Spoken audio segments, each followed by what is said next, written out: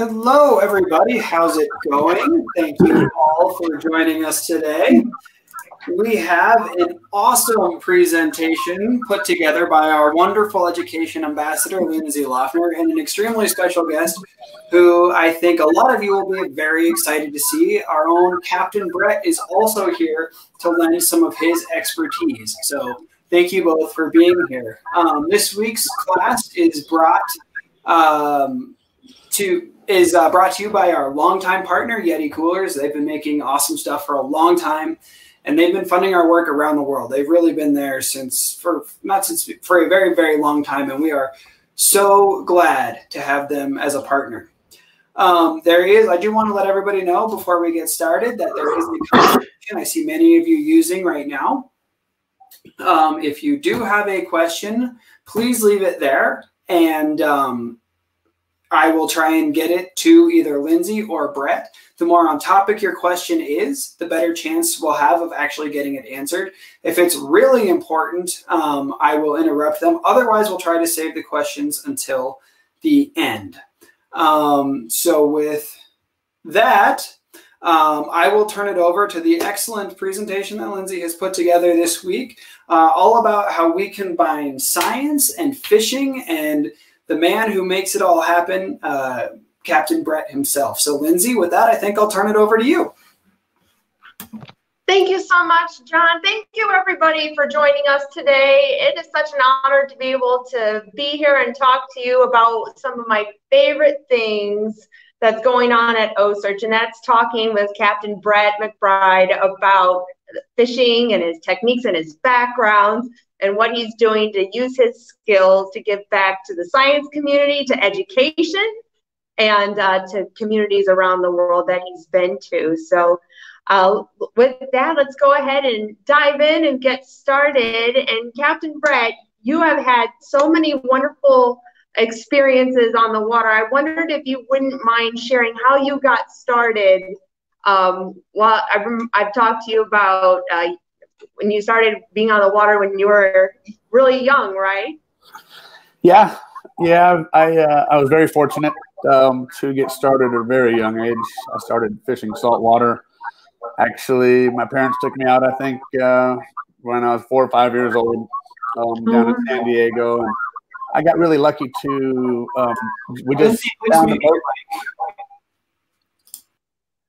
we found a boat that happened to have just one of the pioneers of the industry in San Diego, and he was very good with kids, and he saw my passion at a young age, and that my mom saw my passion, so she let me go and started taking me back out.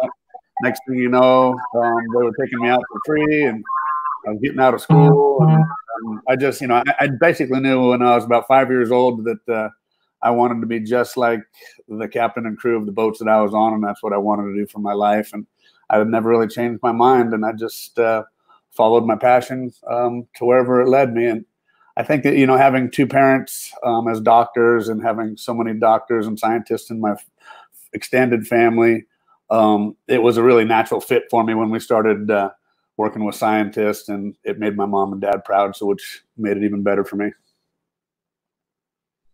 Oh, that's excellent. I think I've also been really interested in how you've talked about you've been spearfishing and different forms of fishing too over the years, right? Yeah. I'm pretty much grown up around the water.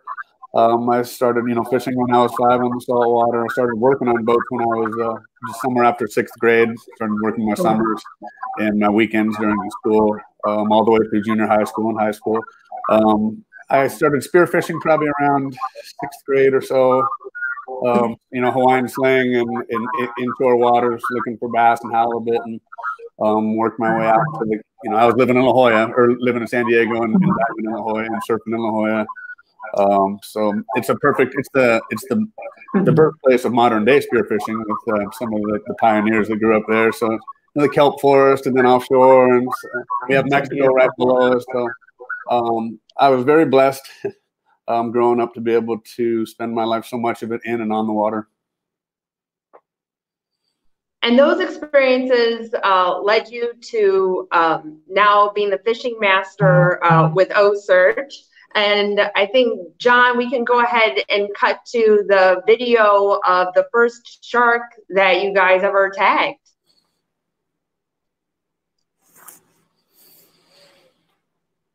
Yeah, stand by here. There's a couple of people who aren't seeing the video. I see a lot, half hour.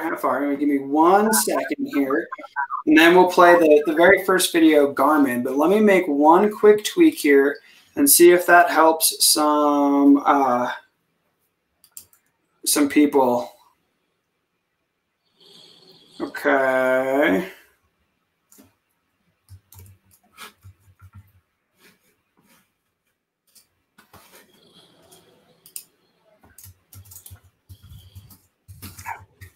Hang on, everybody, stand by. Thank you for bearing with us while we fix this problem that it sounds like some people are having.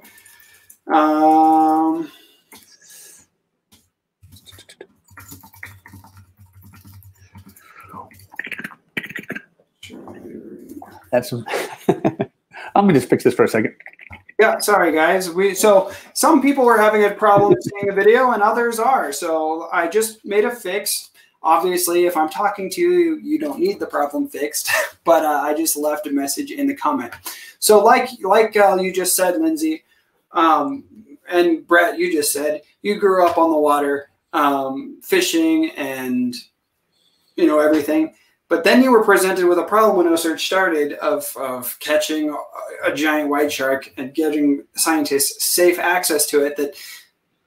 And this is really a problem that nobody had ever really tried to solve before. So let's take a look at that first white shark that you ever were able to get into the cradle, and then we'll sort of break down what happened after that.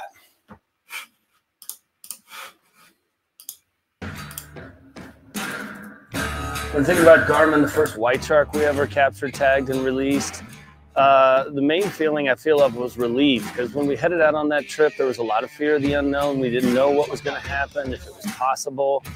So this is not a drill. The initial cradle that was on the lift wasn't much bigger than the size of the sharks. The idea of getting one of these animals to go into a cradle that basically fits their same size, they don't just cooperate and choose to do that. So it became that time as how do we create as much margin of error, as much room to just try to get these big animals in there and pick them up. And that really evolved around Garmin and the first shark or two we caught. And to know that we could get that animal in the cradle, even though we had to modify it and change things a lot and really figure out a strategy for capturing them, it was just relief. And then the mind exploded with opportunities to help scientists around the world. But until we captured and released Garmin, we really didn't know if that was possible.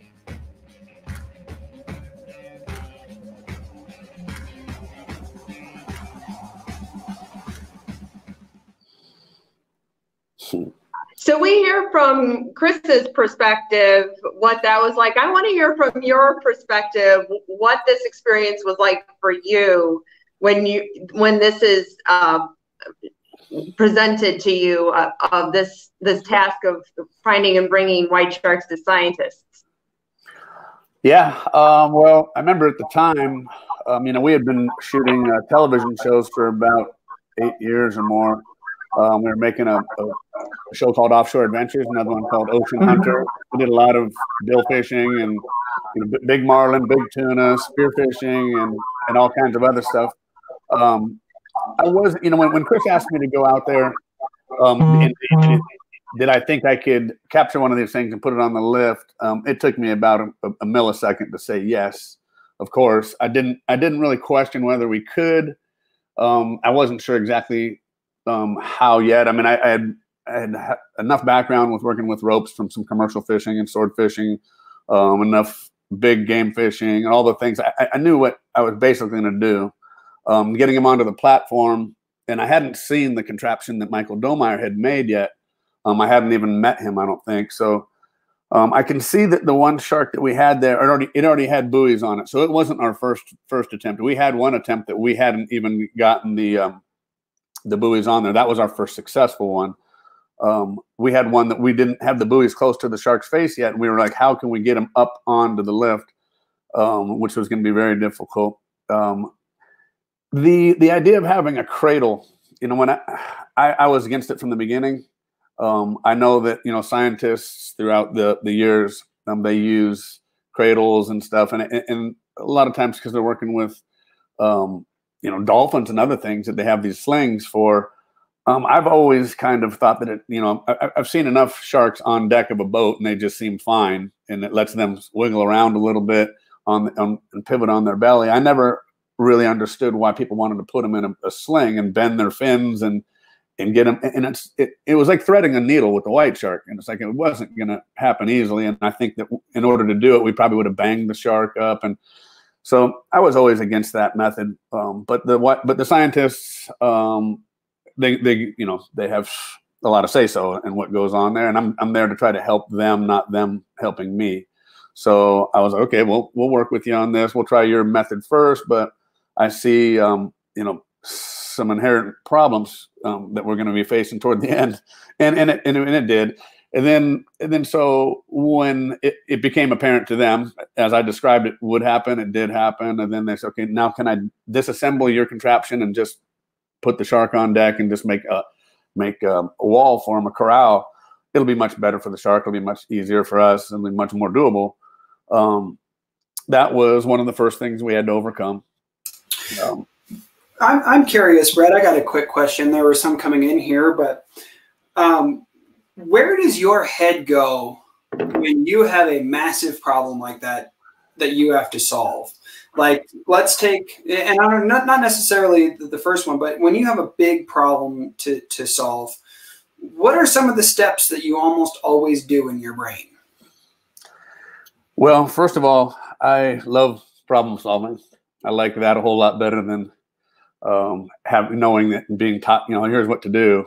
I'd much rather figure it out myself, because then I can analyze all the different, I've seen enough scenarios in my life, you know, spending a life at sea. I can kind of visualize what's going to happen before it does happen.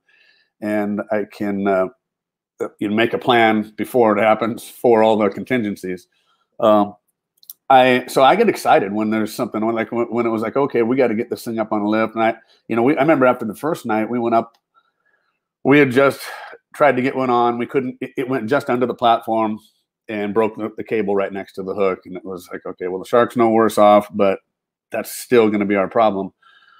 So sitting there just up in the tackle bar, the tackle center on the boat, and just analyzing everything we have on the boat and brainstorming with other fishermen until we come up with a new method and how we can attach the buoys and stuff.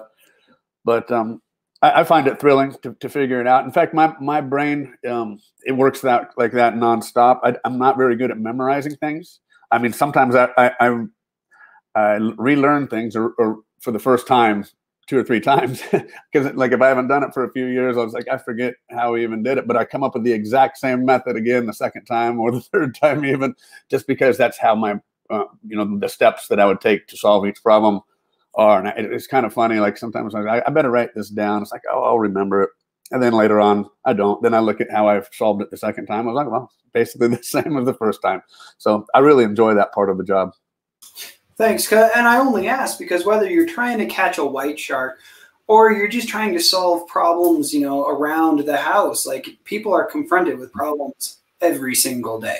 And sometimes they require you to engineer something. So, you know, getting insight from you is one of the best problem solvers I've ever met. I think we can all learn from the advice that you have to share when it comes to solving a problem anytime.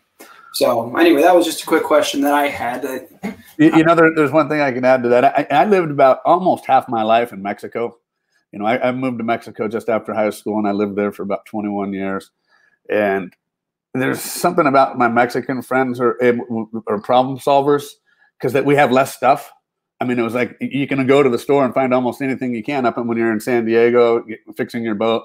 But working on a boat down there, it was amazing to see how people would do with less stuff. You know, and it's like, well, there's something here. Whatever we got around here is going to solve this problem. And I always enjoyed that too. So, yeah, problem solving is fun. And you're very creative with how you problem solve as well. And so this is now a slide that you see of Vimy, one of the last sharks that you tagged and released. And So what's changed? We saw Garmin before and Vimy now. What has changed over these years as far as developing your methods or how you prepared for finding these white sharks? Well, once we got we decided that we're going to put them on deck.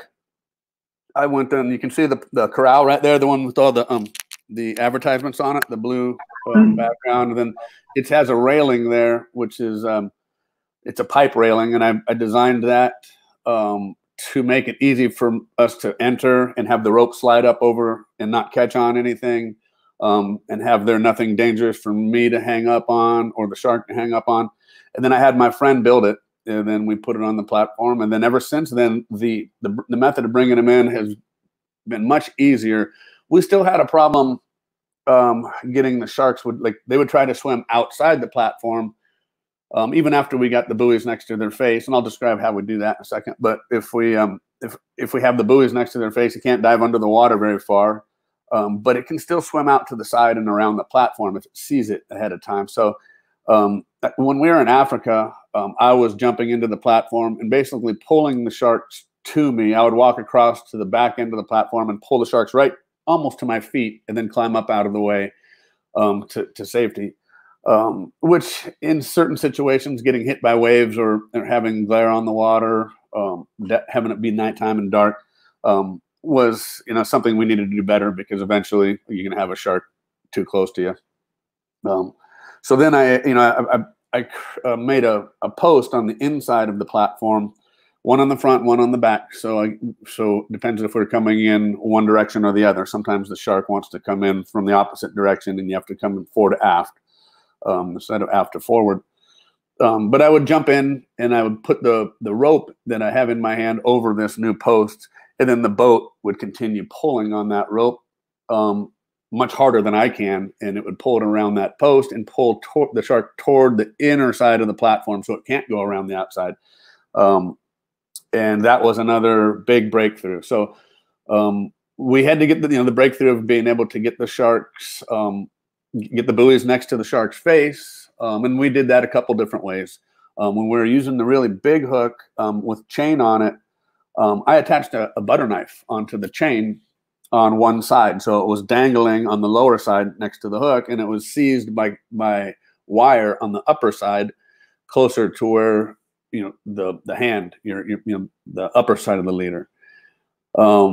Then that way, when we got the shark up close to the side of the boat, those really big ones are hard to keep there for very long. And we wanted a way that we can quickly put the buoys on without endangering ourselves, keeping our hands too close to the shark's face for too long. So that butter knife ended up being a really easy way to do it. When we had the big hook and the big chain, I would slide a carabiner onto the line above the knife, and then as soon as I could reach it, I would push the carabiner past the knife down toward the hook, and then just let go. The buoyancy of the float would pull it back up, and it would toggle on the knife. So I could do that 2 or 3 times, and really, really quick, and my hand would be down there next to the shark's face for only a fraction of a second, instead of me trying to feel around for putting it in a chain link or a ring. So that was really helpful. And then so we had a couple things. We had them at the surface, and then we had another way to make sure that the shark couldn't swim outside the platform. And those were the main things. And ever since then, our method hasn't changed too much. We try to get in front of the shark when we hook them. Sharks are streamlined; they're made to swim forward, and they have no way of really stopping from going forward. They can't put on, like if you take your dog for a walk and it doesn't want to go for a walk, it puts his feet out and it's stubborn and he says, "No, I'm not going." Fish can't do that, right? They're just going to go forward. So what I do is I get in front of them instead of fighting the fish and having it take off and maybe behind it. And it's like, oh, he's going on a run. Now I'm pulling him back toward me and he turns and goes on a run. We don't let that happen. As soon as we hook him, we get in front of the shark and we start, it's really frustrating for the shark because it wants to turn in order to go the opposite way. But when we put enough pressure on it from directly in front of it, he has a really hard time turning. And so we do that. and for just a few minutes, and they get frustrated enough to where they learn. They just go, okay, well, I'm just going to follow the boat. And they end up following the boat usually within just a few minutes. We're putting very little pressure, and sometimes we even feed them slack line, and they're still following the boat. It's pretty incredible how the process, how it's changed over the years, especially in shallow water. I talk about this quite a bit. Is a shark in shallow water can't dive down, so you don't have to worry about him pulling straight down. That way I can get in front of him. If I was in deep water, I can't get the boat in front of him as fast because he can dive straight down. But the shallow water makes it really easy. And some of these sharks, we are actually reducing our fight time, just to a few minutes before we have them in semi-control and a learned behavior. There's a couple. I see some people asking some pretty good questions. And really quick, Brett, Megan asked, nowadays, how many ways are there? How many different, how many different methods are there for getting the shark into the cradle? There's really only the one method, right? Or sometimes you may have to adjust it a little bit. But I guess how would you answer Megan's question? Yeah, the method has become almost like a recipe baking a cake at this point. We don't try to vary it too much. We know that we also put accelerometers on the line, so we can tell how hard the shark is fighting. We can tell how much stress we're putting it under. We don't like to change that too much. Our method is really it's designed around the health of the shark. So we're trying to keep their stress levels very low. And so this method doesn't vary too much. Now, if there was something that went wrong with the shark, let's say it got wrapped up or something like that, and I couldn't unwrap it where I was, maybe we could put it on just like jumping in and pulling it up next to us. But that has never happened. So that's just a theoretical, hypothetical situation. But no, for the most part, especially on the bigger sharks, it's all the same technique. The smaller ones, it can be a little different because we can catch them off the back of the boat and kind of just lift them up by the tail and their head. Just a couple people because they don't weigh that much. But the big ones, it's all the same.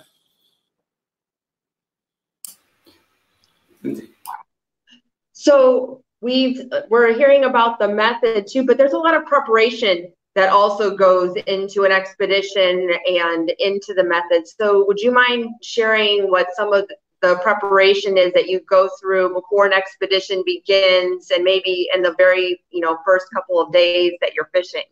Well, actually, before you look at that, let's take a quick look at this video that may answer some of those questions, and then we'll dive into a deeper from it.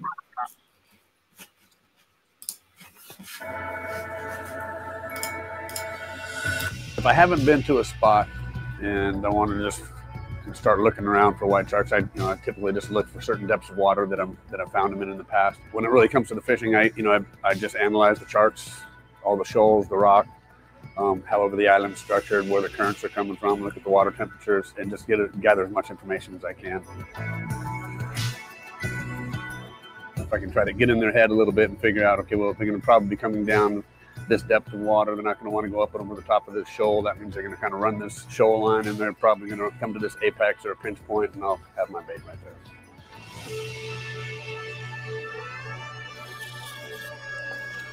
Some people think we just chum. On this trip, we're not chumming at all.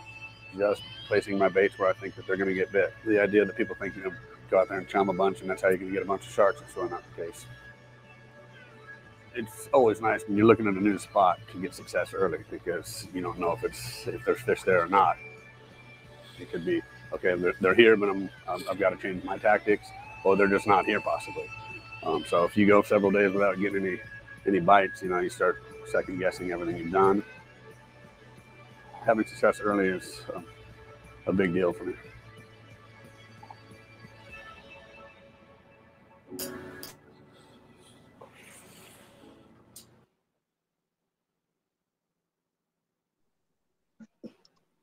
So So we are hearing things like, I know students are learning about in school, remotely or in school, tides and temperatures and currents. And I remember being on the ship when Vimy was tagged, hearing about the slack tide. Would you mind talking a little bit more about the preparation of going into an expedition like this? Sure.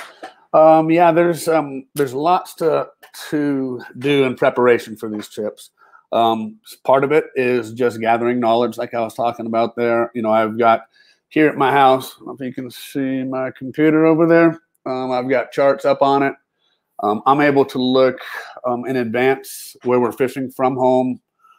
So even if I'm not in the area or on the boat, I can do lots of studying on the details of the charts.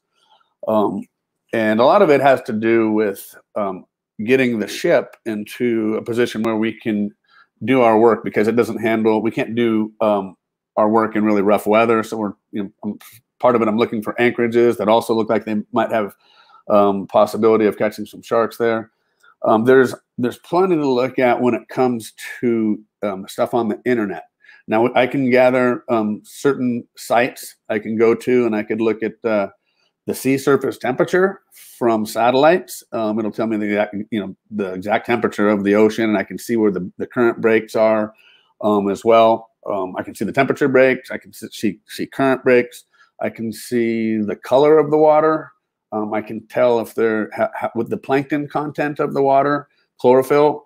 I can tell the altimetry of the water, the surface height of the water, whether it's an upwelling or downwelling, which is a big indicator of life in the area.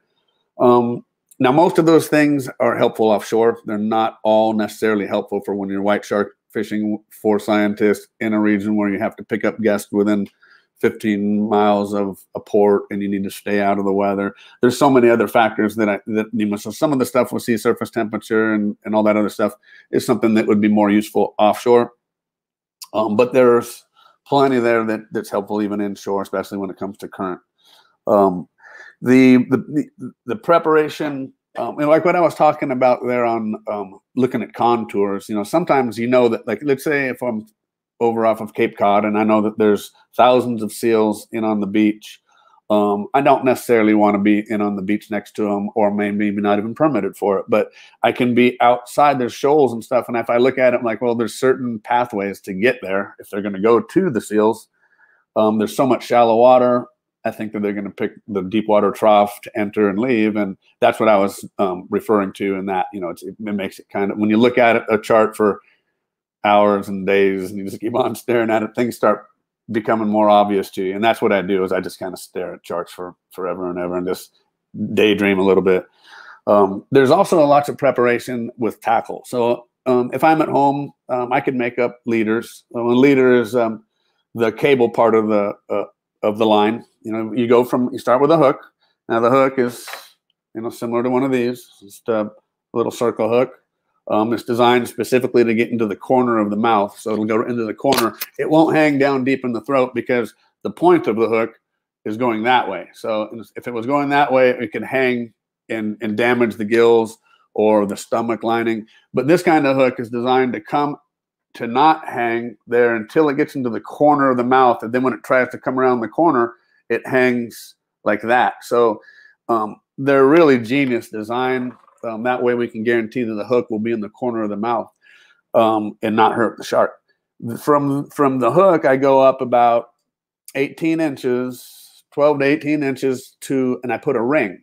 That ring is there so I can attach those yellow buoys that you see on the that are next to the shark there. They have a carabiner attached to the buoy. Now I can attach the buoys to that ring, and that's the part that keeps the shark from diving under the water at the very end. From that ring, I go up probably another 40 feet of cable. That way, if the shark rolls up a few times on the leader, hey, we're having a little bit of weather. And then he can get his mouth on the rope and he can bite through the rope. So I don't like having a short leader. I like a long leader. I don't like having a long cable leader because it's hard to pull on a big shark on a cable leader. It's really hard on our hands.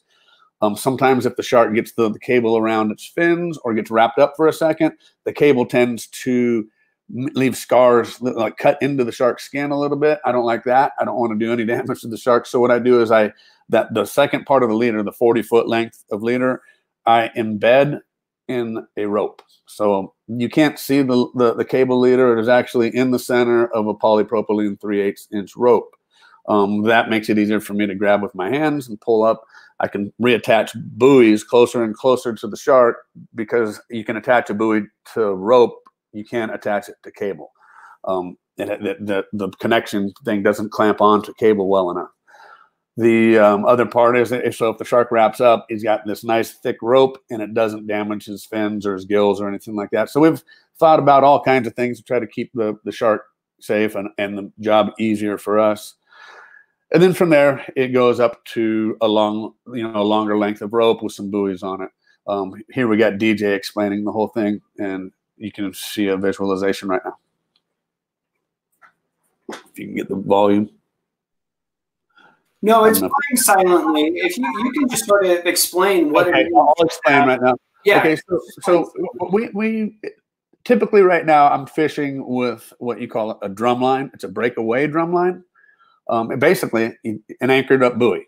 So I just drop an anchor in the water with a buoy on the end of it, and okay, that's where I'm going to fish. Now I take my set of gear, and I have the hook, the cable leader, some rope, and then I have a series of smaller to larger buoys, the larger ones being on the back end.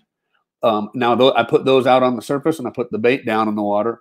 And then on the back end of that whole set of gear, I just take a little piece of fishing line, and I tie that from the back end of our fishing line to the anchored up buoy, and then we just leave it there.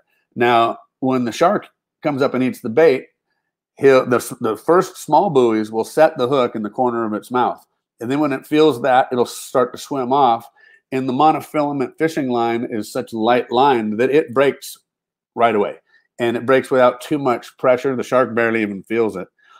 It's just like another, okay, now it knows it's dragging something around. But we'll see the buoys separate from the fishing buoys separate from the anchored up buoy, and you'll see them get further and further apart. And it'll be obvious, oh, we have a shark on there. It's pulling it away from the buoy. And then at that point, we'll drive over there, grab the back end of our line as it's swimming away. And usually they're swimming away really quietly and slowly because of the method. We're not pulling on them very hard, and there's no direction. There's not like a boat to run away from or anything.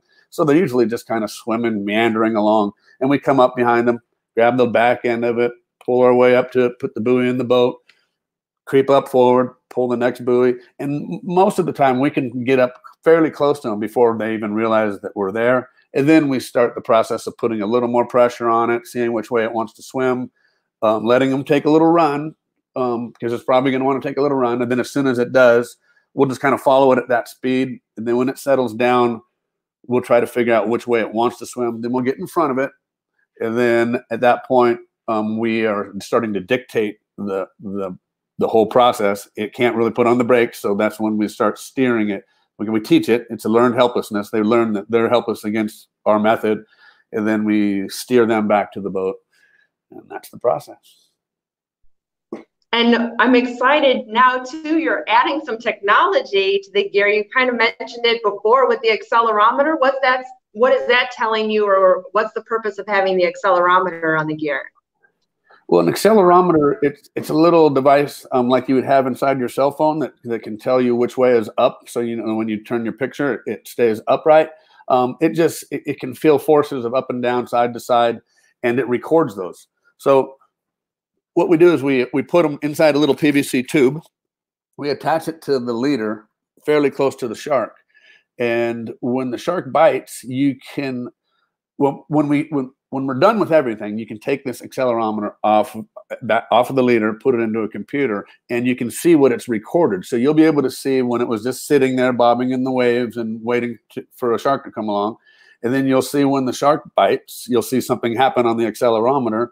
And then when we show up and start pulling on it and the shark starts changing direction and fighting, you'll see all that translated into a graph form. And so we can tell how much energy and the shark's exerting, how fast it's swimming, how the tail beats, you know, how hard this shark is fighting. And we can learn so much. And so part of it is like, you know, a lot of people will think, oh, those sharks are so enormous. Those people are fighting them for hours and exhausting them. But they say that because they just can't imagine any other way. They don't know that. They just assume it. And so this is a really good way for us to show people that, like, this is not just a story of me saying I caught him really fast. This is me having a scientific method and a record of saying, here's exactly what happened with that shark. And in some cases, if I'm able to predict the direction the shark is going to swim right after it bites, and I know what speed it's swimming at, I can match its direction and speed, and it barely even knows that I'm in front of it, and I'm just starting to dictate. And I've had at least one that we couldn't even really say that it was a fight. I mean, he said, well, the fight time was basically 0 until you pulled it up to the side of the boat and put the buoys on it. But the whole getting it into a lead and steering it back to the boat, the shark never had any real exertion that we could tell. So that's my goal, is to try to get the fight times down to 0 to where I can, by the time we get them back to the boat, the accelerometer data is showing there's very little going on with the exertion from the shark and from us. And then when we look at the blood work, when we put them on the deck, we take blood and then we analyze it the very first, when they first come on, and then once again right before they leave, so we can look at the blood and try to tell how stressed the shark, you know, how healthy it is, how stressed it was during the process of fighting, and how stressed it was during the process of tagging right before we release. And we can look at all that stuff, and we can tell whether we're doing a good job for the shark. If people have any questions about, you know, are these sharks healthy when they leave, or some of them dying or anything like that, we can say, look, we have all the data that proves that they're very healthy when they leave, and that basically we're doing a good job. There have been a couple of good questions that have come in here, Brett, and maybe you mentioned it, but I missed it. Well, 2 questions. First, how big is the hook that we use? What's the smallest hook we use? What's the biggest hook we use? And then the second is, a couple of people have asked, how long does it take to get the shark from once you hooked up back to the cradle, usually? Well, the hook size, what we use right now is we use a moose dod. It's a 20-aught 5X circle hook. They don't sell them. They are custom made for us. In early days, we had a 27-aught hook that Moose Dod made for us, which was too big for most sharks. But when we were tried to go to the next size smaller on the 20-aught 3X hook, we were bending and breaking some hooks when we were trying to put the shark onto the platform. So the 27-aught hook looks huge, but when you put it in a really, really large shark, it looks just right. But we would never be able to fish that hook without actually seeing how big the shark was first and putting it in the water. Almost all the sharks we caught in the early days, we hooked at boat. I never put a bait down. Since then, we've had Moose Dod make a 20-aught 5X hook for us, which is just about like this. It's one size larger than this one. It's about the size of my palm. And with that one, I'm comfortable with putting a bait in the water without having seen the shark first, because I know a smaller shark comes up, it's not going to be damaged by the hook size. But if a bigger shark comes up, it's still strong enough to be able to put them on the platform. So it took a while to get that hook size just right. I know that sometimes I hate to look at the larger hook that we were using in the early days, but it was just what we had to go with. And then the second question, just real quick, because a couple of people have asked now, or if you've already mentioned, just remind us, how long does it usually take from the time you hook up to the time you get back to the cradle? Well, that all depends on how close we are to the boat. The one thing that makes our job, well, one thing that makes it even more difficult to catch sharks is that we have to fish really close to the mothership. The mothership has to be basically in flat water in order to use the platform. So that might be behind an island, that might be just inside a peninsula. It's very rarely offshore that we have good enough weather to be able to do our research off there. So that being said, I might not think that there's a good spot to fish within a few miles of the boat where it is out of the weather. Sometimes we get in a spot where you can catch sharks right next to the boat. Sometimes it's like we're not in a very good spot for this, and I have to go a little further from the boat. I don't usually like to stretch it out more than 3 miles from the boat, because basically at the traveling speed that will walk the shark back to the boat is going to be about 3.5 knots on average, depending on the size of the shark. And then if there's current in our face, it's going to slow us down. But that'll take us an hour to get back to the boat if we're 3 miles away. So I don't like to have to do that. I prefer to catch the sharks right next to the boat. If I'm able to catch the sharks right next to the boat and have them in control within 10 minutes or so, and the platform is already coming down, we can go right on. So it can be up and onto the deck, in 20 minutes or less if we're right there. It's just how far from the boat that I'm fishing on the contender. Lindsay, did you have an activity for us? Yeah, I do, but I had one more thing I wanted to make sure that we covered too, because we talked about the gear, which I love hearing about, but you have another role too. Once the shark comes to the lift, you're a caretaker for that shark as well. So would you mind touching on that and talking about what you do and what your role is once it's on deck? Yeah, so in the beginning part, it's going to take a little bit of just straight up fishing, but we're caretakers from the very beginning too. I mean, let's face it, the whole method is designed to take care of them. So, but yeah, as soon as we get the shark up onto the deck, once I've leapt into the water and put the rope over the post and had the shark pulled around the post and into the platform, I'm out of the way for that time. I'm on the other side of the wall, and as he comes over the platform, I lift the rope off the post, so the boat can continue pulling him toward the far end of the front end of the platform. At that point, the nose of the shark kind of gets stuck up in the corner between the far gate and the side wall, which isn't good for getting access to the shark. I won't be able to get the hose in his mouth, and we wouldn't have enough space for the scientists to work on both sides of the shark while we're tagging them and doing all the other work. So before we lift the shark up and onto a dry deck, I'll step back into the corral, grab the shark by the tail, and pull him backwards toward the center of the platform. As soon as I got the shark in the center of the platform or close to the center, I take the tail and I put pressure on it to turn him over. So I push sideways on the upper lobe of the tail and the opposite way on the lower lobe of the tail, and I just put a lot of pressure and I just hold it there for a second, and the shark will try to fight it. It doesn't want to roll over, but they have a tendency to be kind of led by their tail if you put enough pressure on them.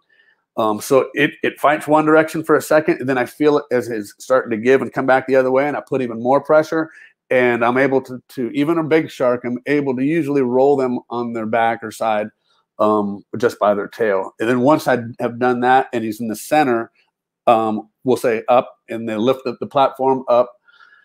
As soon as the shark's out of the water, now it can't move. It can't flop on one side of the deck or the other very easily, not the big ones anyway. And then I'll walk up forward of the shark's face. Somebody will pass me a hose, a 1.5 inch inside diameter hose. It's about this big around with a PVC end on it and a little angle on the 45-degree angle on that. So I'll wait for the shark's mouth to open enough to I'll shove it in there real quick, and then I'll just try to get the water flushing up over the gills. As soon as I'm able to do that, we also have somebody throw me a towel, and I'll cover the shark's eyes, so now it can't really see everything else that's going on around it. There's other animals you do this with that you might be familiar. It might make sense. You see people do blinders on horses, and you see people covering their eyes of their parrots and their birds and stuff, or even covering their cage to calm them down. So the towel covering their eyes, a dark, heavy, wet towel covers their eyes, darkens it out. That's a stress reliever for them. It calms them down. The water rushing over their gills, that makes them just less stressed. They're getting their oxygen again. And at that point, we get a tail rope on the shark, and I monitor the front end while DJ or Max will be monitoring the back on the tail, and then we'll invite the scientists to come on in, and they'll start their procedures one after the other, like a pit crew, while we monitor the health of the shark. Mm-hmm.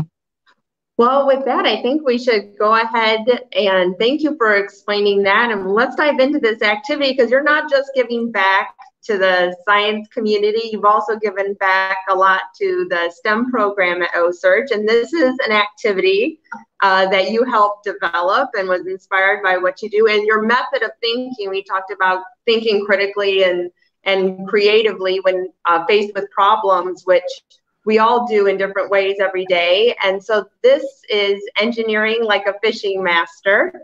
And so earlier you mentioned the poly rope, and that's one of the scenarios in this activity when